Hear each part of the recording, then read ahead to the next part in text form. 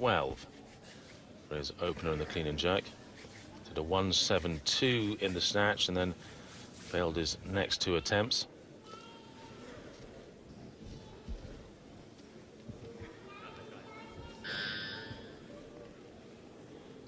Just waiting for the 30-second buzzer. You can see him looking at the clock. Some lifters like to hear that buzzer before they approach the bar. They don't want any distractions.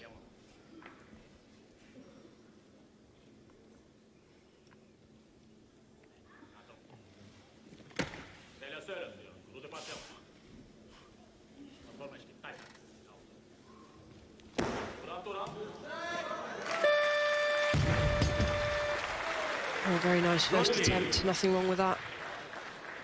Take some confidence from that going into his second attempt. Goes on to 384 as a total. He's lighter than the Pole Michalski, who is also on 384, so he's into second place overall. We're still waiting to see Demonov, the experienced senior Russian, and Andrei Ramnau. Still yet to see those two.